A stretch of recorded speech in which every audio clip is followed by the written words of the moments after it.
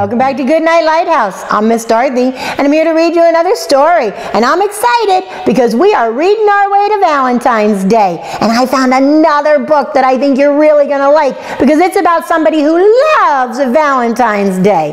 This book is called Love, Ruby Valentine. Love, Ruby Valentine. This is about a little girl named Ruby Valentine who loves Valentine's Day and does all kinds of stuff getting ready for it. But something goes a little wrong, and now we have to find out, can she fix the problem? Well, the only way we're going to find that out is if we open this book and get inside and see what happens with Ruby Valentine. Are you ready to get inside this book with Miss Dorothy? Good. I need you to sit up and listen up, because here we go. Love, Ruby Valentine. Written by Laurie Friedman. Illustrated by Lynn Averill Kravitz. Deep in the heart of Heartland, in a house of oak and pine, with her feathered friend named Lovebird, lived Ruby Valentine. Now Ruby had a favorite day, and Valentine's was it. According to all who knew her, this day was a perfect fit. Ruby loved to say, "I love you," and she loved to say, "Be mine," and she loved to sign her hearts and cards. Love, Ruby Valentine. That's Ruby, and Valentine's Day is her favorite day. Valentine's Day was Ruby's chance to do what she loved best. As the special day drew closer, Ruby would not stop to rest. With 5 days until Valentine's, Ruby started making cards. She and Lovebird sprinkled glitter. They curled ribbons by the yards. With 4 days and counting, Ruby and Lovebird began to bake. They cut out heart-shaped cookies. They iced a heart-shaped cake. They never left the kitchen. With only 3 days more to go, Ruby and Lovebird filled up goodie bags and tied each with a bow. Wow, Ruby works really, really hard before Valentine's Day. With just 2 days remaining, they worked morning, noon, and night, signing cards and wrapping gifts until each package was just right. With Valentine's one day away, Ruby carefully checked her list. Then she loaded up her wagon. No one in Heartland would be missed. It's 1 day till Valentine's Day, and she's loading everything up in the wagon. She's going to make sure everybody gets something. The night before Valentine's Day, Ruby chose what she would wear. She tried on her purse and shoes. She washed and curled her hair. When everything was in order, Ruby made a special sign. It sat high atop her wagon and read, "Love, Ruby Valentine." Here it is, just about Valentine's Day. Oh, she looked so tired. Tired from all her hard work, Ruby lay down on her bed. She hadn't planned to stay long, just to picture the day ahead. But when she closed her eyes, Lovebird scarcely made a peep. She snuggled up next to Ruby, and they both fell fast asleep. Uh-oh. They slept right through the morning and into the afternoon. They slept right past the evening. They never saw the moon.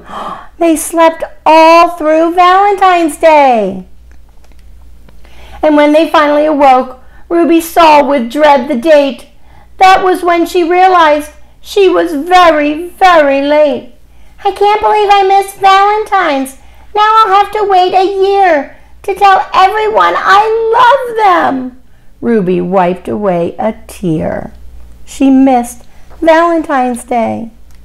She slowly picked up cards and started putting gifts away, when in a squawky voice, Lovebird said, "Let's go today." Ruby looked at Lovebird. "Folks won't like this one bit. It's the 15th, not the 14th. They're sure to pitch a fit." But Lovebird kept on squawking, so Ruby made a choice. "All we can do is try it," she said in a tiny voice. So she straightened up her wagon and tried hard not to frown.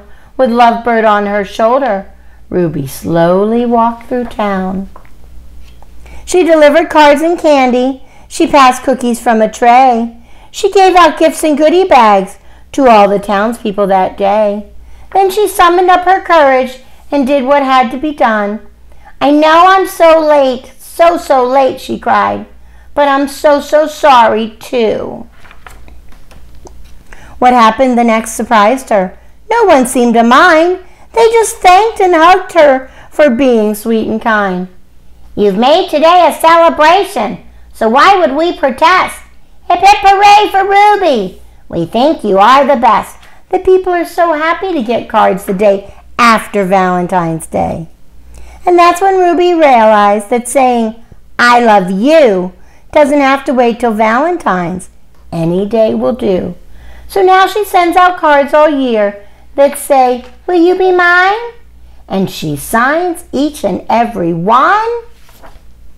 Love, Ruby Valentine. Well, look at that, look at that. Ruby learned a big lesson. She loved Valentine's Day, and she did so much, so many cards and cookies and things to pass out to people.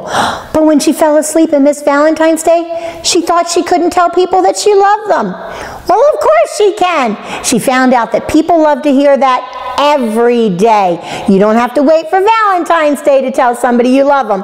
And now Ruby goes everywhere telling everybody that she loves them, that she adores them, that they are hers and she is theirs, and she signs everything.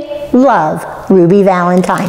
I liked this book. I liked Ruby. I liked how much she liked Valentine's Day. But what I really liked is that she learned a lesson that you don't have to wait for Valentine's Day to tell people that you love them. You can tell them that every day, especially the most important people in our lives, our mom and dad. You should tell mom and dad you love them every single day. That's a very important thing to do. And what I need you to do tonight, little Valentine of mine, is to get under those covers, get cuddled up, curled up, ready for a good night's sleep. Give mom and dad extra hugs and kisses today and on Valentine's Day. But remember, always tell mom and dad how much you love them and show them how much you love them. And how do you do that? Obey, and obey right away. And then come back and see Miss Dorothy, because I'm going to be sitting right here, ready to read a book to you. Bye! Thanks for reading with Miss Dorothy. I hope you enjoyed this book, and I hope you'll come back soon to read another. What's your favorite book? Drop Miss Dorothy a note and let me know. I'll go find it, and I'll read it to you. Be sure to subscribe, like, and share. I'll see you soon.